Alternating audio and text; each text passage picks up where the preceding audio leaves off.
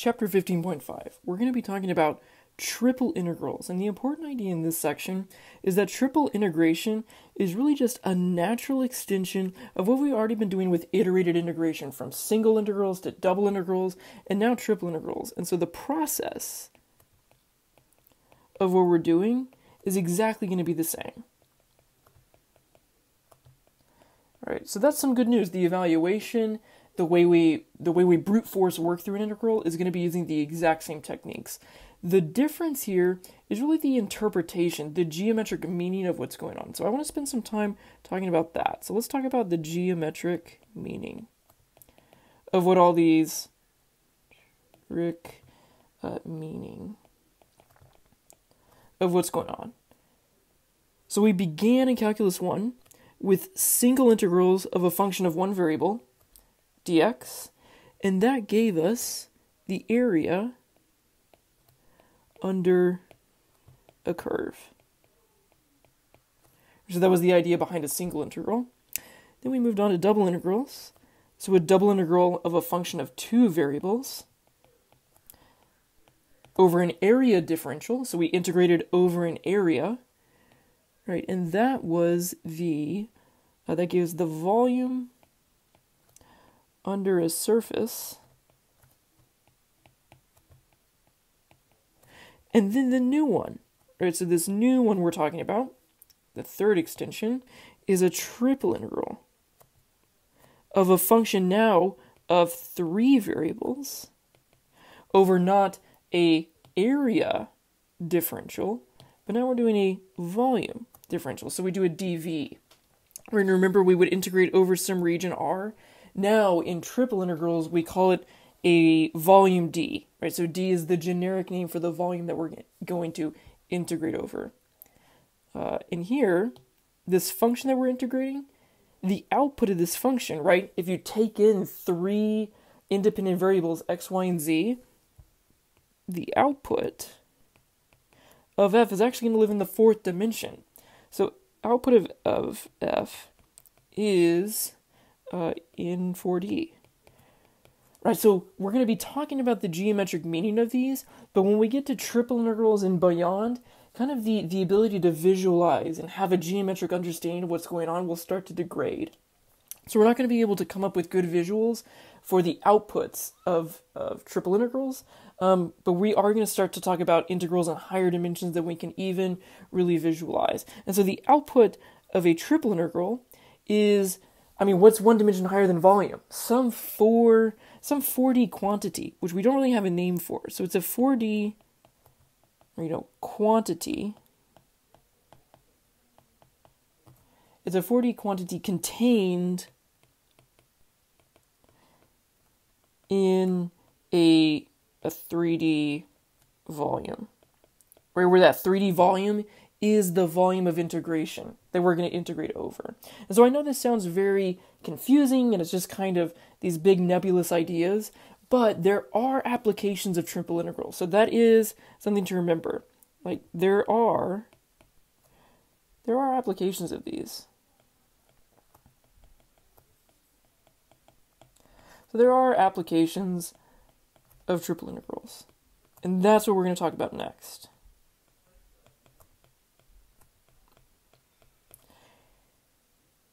So if you look here, here's an example of a volume you could integrate, right? So this would be D, right? And it's even labeled here. So D is that volume of integration that we talked about here. So you would integrate through this volume, you would integrate this four-dimensional function. So the four-dimensional function would live somewhere in a higher dimension that we can't even see, and you're capturing some parts of it in this 3D volume, and you're adding them up. And that would give you some four-dimensional quantity. But there are some practical applications that we can visualize and think about and have a good understanding for. And there's two main ones that we'll talk about. So the first one here is triple integrals can give you the volume of the region of integration if, and you remember from last chapter, there was a certain function that when we integrated a certain function, it told us something about the region of integration. Or remember, we could find the area of the region of integration, if our function was 1. So we can, triple integrals can give you the volume of the region of integration if the function you integrate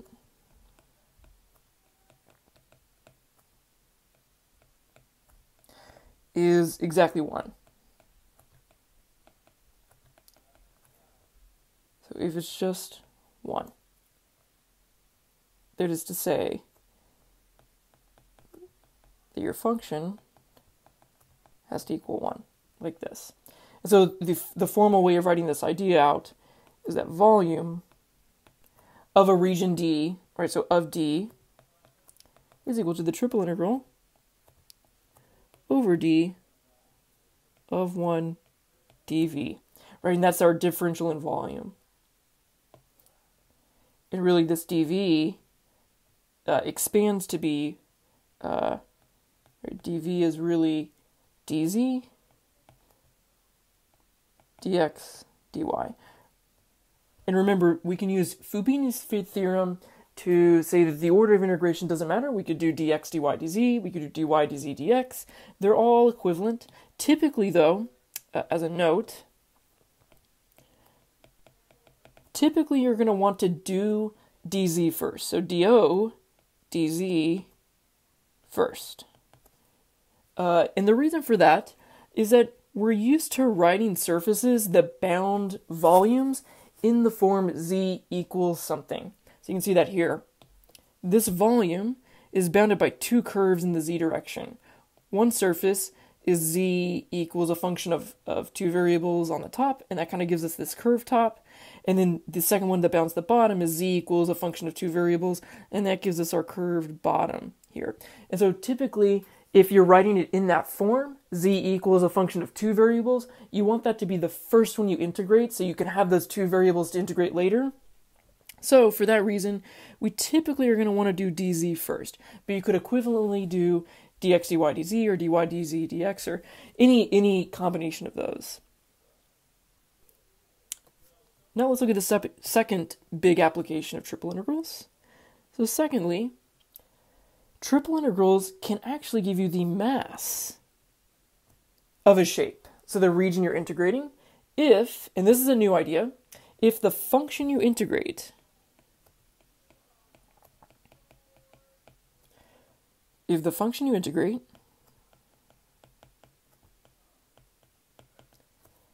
is what's called a density function.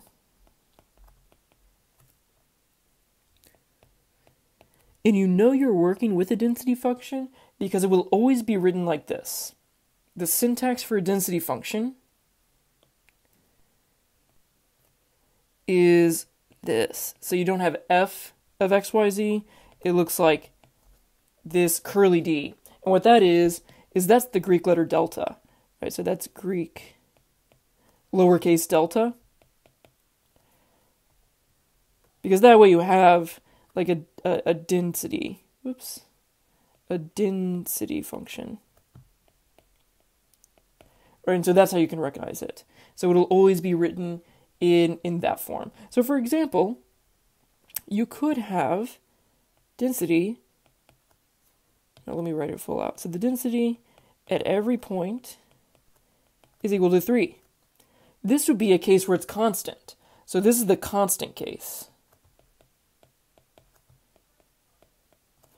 What this would mean is that at every point, x, y, and z in your shape, so at all these individual points, the density is a uniform 3. So the way we could solve that and get the mass is we could just find the volume. We could find the volume of the region and multiply it by the density, because volume times density would give you the mass. Right? If we remember, the units of density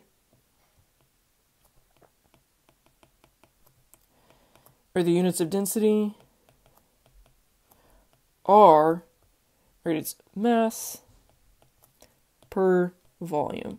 Right? So if you multiply that by a volume, we can do a stoichiometric analysis, and that just gives us mass.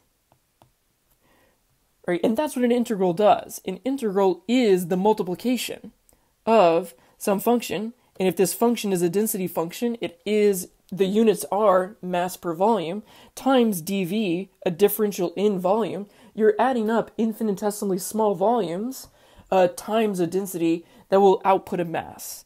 Right, so that's the mass of the shape. Now this one's pretty easy. If it's a constant density throughout the entire region, then you could just find the volume and multiply by a constant density to get the mass. But what if you had a case, here's like first example, second example, could be a density function that looks like this. What if it's 3z? So now this is a variable density. So you can no longer just find the volume of the region and multiply by the density because the density is not uniform throughout the shape. What this means is a density equal to 3 times z is that the density in this shape is equal to 3 times its height. Right? So if this, for example, was at a height of, right, if this was like z equals 1, for example, so z equals 1, then the density here would be 3 times 1 is 3. So like right here, it'd be around 3. But as you progressed up through the shape, it would get more and more and more dense as z increased until you got to the most dense part up here at the top where z is biggest. Right? So this would be the most dense part of the shape. So you kind of have this, you have this gradient of densities going up through the shape from the lightest right to the heaviest. So you need calculus in order to add up all of those infinitely small changes in the density of the shape. And so we can use the application of triple integrals to find that. So we know, if we were to write out a formula for this, that the mass of D, that's equal to the triple integral over D of a density function times dV. Right, so that's the other big application of triple integrals.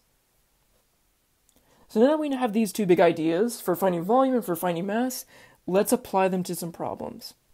So in this first example, we're just going to evaluate a triple integral. So the evaluation is exactly the same that we've been doing for single and double integrals. You just have one more time to repeat it. And so we're still going to work from the inside out. Right, so we'll do the dx first. These are x bounds. dy, those are y bounds. And then dz, these are z bounds. So let's just do a quick evaluation. We have 1 to e, 1 to e squared, and right, verify that e cubed, e squared, and e, those are just numbers, right? Those aren't variable, those are just a number, like e is 2.7 or something, or 1.7, I can't remember. E squared, these are all just numbers. And so this innermost one, we are integrating with respect to x. So we treat y and z like constants. You could treat y like 7 and z like 2. Those are just numbers.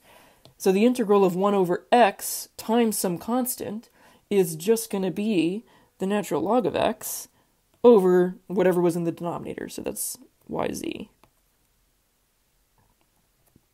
Right, and that will be evaluated from 1 to e cubed, dy dz. And then what does that become? So we plug in e cubed to the top, and we get the natural log of e to the 3, which is just 3, over yz, minus 0. Right, so that's just going to become, we have 1 to e squared. What does that become? 3 over yz, dy dz. What is that? So now we're just going to do the exact same thing again. 1 to e, okay, so the integral of 3 over yz with respect to y, that is also just going to become 3 natural log of y over z, evaluated from 1 to e squared dz. Right, so we plug in e squared for y, 3 times the natural log of e squared is just 2, So this whole thing becomes, now we just have 1 to e of 6, right? 2 times 6 over z, and then, yeah, you can do it from here. That just comes out to be 6, right? You should be able to see that. So that's how we evaluate triple integrals. It's the exact same iterative process, just with one more step. So pretty easy. This exercise here, this is a really good one. So remember, we talked about that typically it's most beneficial to do the order of integration for triple integrals in the order dz first. So dz, dx, dy, or dz, dy, dx. But there's no rule that mandates that you do it that way. It can be done in any order. So let's use exercise 21 to practice changing up the order of integration. So looks like there's 5 of them. Let's just do 2. I'm going to pick, we'll do A, and let's do D. And then I'll leave it to you guys to do the other 3. So it looks like here's our region. This is D. So this is the volume we're integrating through. And all we're doing right now is we're practicing setting up the bounds of integration. So we're just practicing setting this up. Right? We don't have any function to integrate. This is really just practice for setting up the integral. So it looks like it was given to us in the form dz dy dx. So they already did this one for us. This is the one I would typically default to if I were to give it, or if I were to set this region up on my own. But let's try it in a different order. So we'll start with A. And A is in the order, they want us to do the order of integration to be dy, dz, dx. So let's do dy, dz, dx. Okay, let me get 3 integrals. That was huge. 3 integrals, dy, dz, dx. Okay. And in this case, evaluating this integral would really just give you the volume of this region because we're integrating 1, right? There's just a 1 in there. So we're going in the y direction first. So in the y direction, it looks like if you were a particle traveling along the y-axis, right, or anywhere in the y direction, you're going to enter the region along this curve, right? So you're entering along here, right, because it's in this way first. So it looks like that's exactly the equation y equals x squared. And it's already solved in the form y equals something, which is what these need to be. These need to be y equations on the first integral. So that is, you enter at y equals x squared. And then where do we exit the region? Well, we exit along this kind of slanted top here, right? This surface. This is getting super messy. Let's clean this up a little bit. So you're exiting the region along that slanted top. And so we just need to solve it for y. In this case, it would be y equals 1 minus z. There we go. So we have our y bounds. Now let's do x. Wait, what's next? Oh, z. So in the z direction, it looks like we enter from below on the xy plane, which is just z equals 0. And then we exit. We also exit on this top, right? But here's the trick. Because we've already integrated with respect to y, we cannot have any y's in this equation.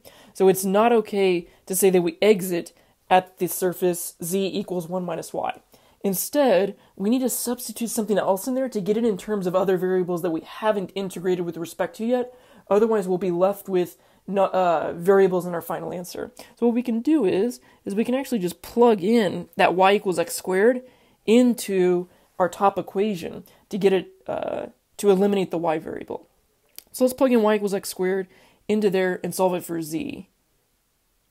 So that will give us, that'll be 1 minus x squared. That gives us the top. And then in the x direction, we're just going from -1 to 1. That gives us, that encaptures the entire region. That's from -1 to 1. Okay, beautiful. So that's the order dy, dz, dx. Now let's do D, letter D. And letter D is in the order dx, dz, dy. So dx, dz dy. 1, 2, 3. Okay, everything's set up, ready to go. In the x direction, let me erase all this. So in the x direction, we're going this way. It looks like throughout the entire region, you're entering it also along that curve y equals x squared, and you're exiting on that as well. So that's going to be the bounds in the x direction. So we just need to solve this in terms of x. So that becomes x equals plus or minus the square root of y. And so this plus half, the positive portion, gives you this one, right, the positive side, and then the negative part of the square root of y gives you this part of the curve, right? So you're actually entering along the negative square root of y, exiting on the positive square root of y. So we can write that there. Square root of y, positive square root of y. And we just got that from rearranging that side equation. Next is the z direction. So in z, let me clear some of these. So in z, looks like we also enter on the xy plane, pretty easy, at 0. And we're exiting along this top equation, right? So we exit out the slanted top, which when we solve for z, just becomes 1 minus y. Beautiful. And then in the y direction, we just need to capture the entire region, the entire domain of the shape, which in the y direction is just going to be from 0 to 1. There goes the whole thing. Beautiful. Okay, so here are three equivalent ways to write this region and evaluate the integral. They'll all give you the exact same answer. Like I said, this is the one I would typically default to writing it as, but you can write it as any of them. And then I'll leave it as an exercise on your own to go through the rest of these three and come up with the correct bounds for those orders of integration. Okay, let's look at number 23. So number 23 is a word problem. And it says the region between the cylinders z equals y squared in the xy plane that is bounded by the planes x equals 0, y equals 1. Let's see. There's not really a question in here, is there?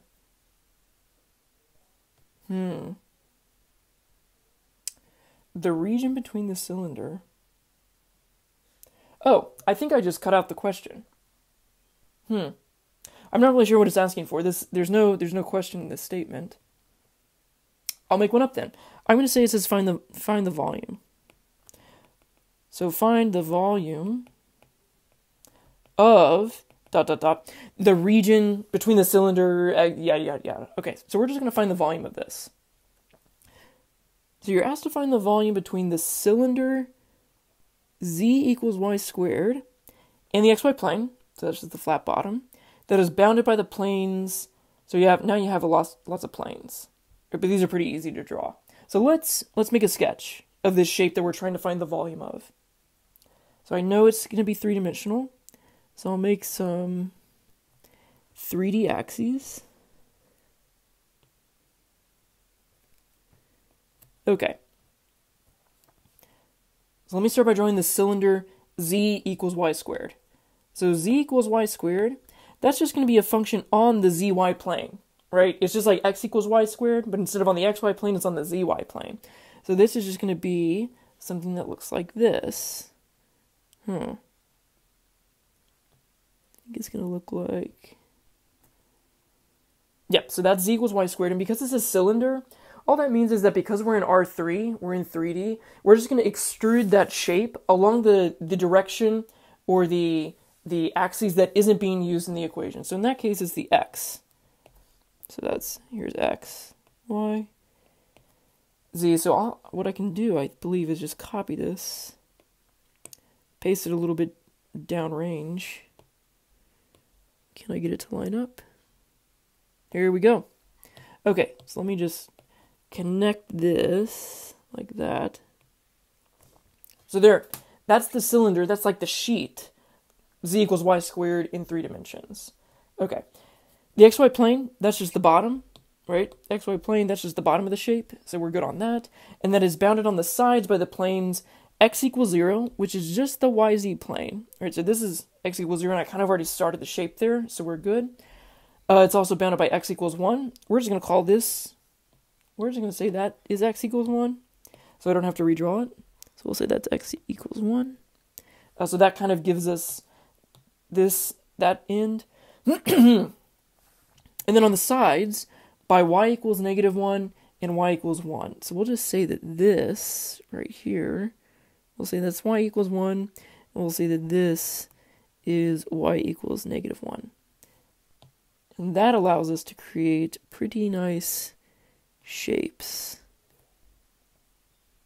So there's that side. Here's one side. Okay, cool. So that's really the shape that we're trying to find the volume of. And it kind of looks like, it looks like a skateboarding half pipe, doesn't it? Let's draw our skateboarder dude. So yeah, you can imagine a guy right here on the edge. Here's our skateboarder. Oh, we'll give him a little backwards hat. So here's our skateboarder guy on the edge of the half pipe, and this, ooh, that's a super sharp edge right there. So he's about to teeter off, slide down the half pipe, and we're gonna find the volume of that shape that he's skating. So how are we gonna do that? So we know that the volume of any shape, that's equal to the triple integral over the region of integration. Oh, I'm going to run out of room. Let me move this over. Where we integrate 1 dv. And in this case, I'm going to do my normal dz dx. Or let me do dz dy dx. Okay, so in the z direction, we enter in the xy plane, right? It even specified the xy plane is the bottom. So we know that that is z equals 0. And we exit along this kind of curved top, right? This is where we're coming out of the region, right? Along here. And that is defined by the cylinder, z equals y squared. It's already solved for z, so that's super easy. Now in the y direction, we're entering at -1, y equals -1, and we're exiting at 1, right? That was given to us here. So that's just from -1 to 1. And then in the x direction, we start at x equals 0, and we go to x equals 1. So the bounds on this are relatively easy. And so if you evaluate that, you'll get the volume of that half pipe. I'll let you do the evaluation on your own, but the answer you're looking for is 2/3. That's a really small half pipe if it's only 2/3 in volume. Maybe it's like 2/3 miles cubed. That would be huge. But there's no units given, so we don't know. It could be very tiny half pipe for a very tiny skater. So that's the answer you're looking for. Okay, let's look at the very last problem. So here's the last one that we're gonna do. So this one is asking you to find the mass. Find the mass. So we already know we're using what formula? We know we can get mass, right, using our mass density formula. So we just need to find that density equation. Find the mass of a cube with edge length 2 and a density, ding, ding, ding, ding, ding. We have our density formula. A density equal to the square of the distance from one of the corners. Whoa! So it doesn't give us outright a density equation. So we actually have to make it ourselves. So in this case, it's saying that the density through this shape is equal to, I can do that part, is equal to the square of the distance from one of the corners. So we have to use our distance formula. So in that case, we know the distance formula is the square root of the component squared. So square root of x squared plus y squared plus z squared. And it's asked for not just it's not equal to the distance, but it's equal to the square of the distance, right? Which actually makes it easier, because then this whole thing just becomes x squared plus y squared plus z squared. And this specifically, it's asking from any of the corners, from one corner, but this distance formula, right, this is the distance formula.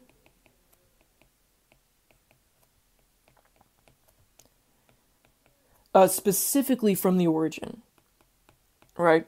So we need to make sure that the corner we're choosing as the corner that we're evaluating from is the origin.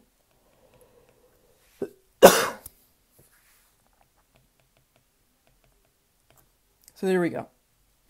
So we know that this is going to be the delta function, our density function that we're integrating.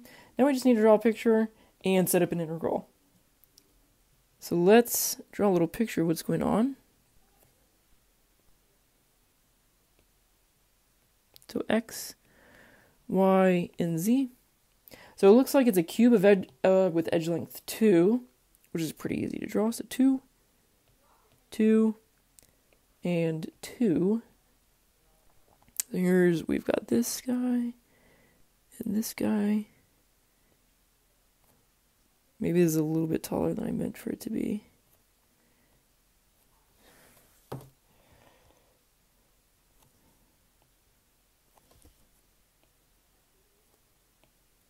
There we go. There's a cube with edge length 2. And we're asked to find the mass of it. But the density is not uniform through it. It's variable.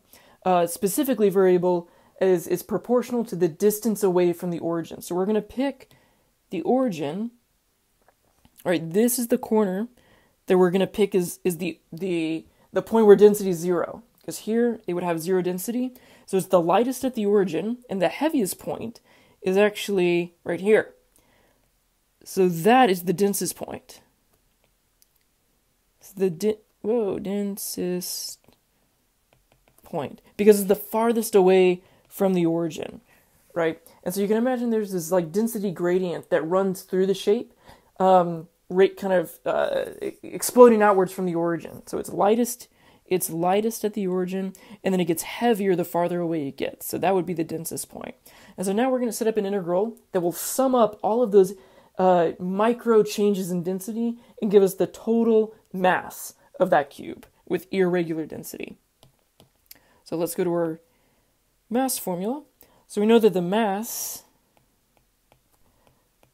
of the cube is equal to the triple integral, right, over the volume we're integrating, which is the cube, of the density function with the volume differential, dv. Right, so let's set that up with actual numbers. So we have 1, 2, 3. The bounds of this integral are going to be super easy because they all of them are from 0 to 2, 0 to 2 in x, y, and z. So all that's going to be is 0 to 2, 0 to 2, 0 to 2. Our density function is x squared plus y squared plus z squared. And then we could pick any order of integration. It actually doesn't matter because all the bounds are the same. But I'll just do dz, dy, dx. This is a really easy integral to evaluate, so I'll let you do it on your own. But the answer you're looking for is, let me make sure I give you the right one. Let me look at my notes. 32. So the mass of that shape, the mass of that cube with that density function is 32.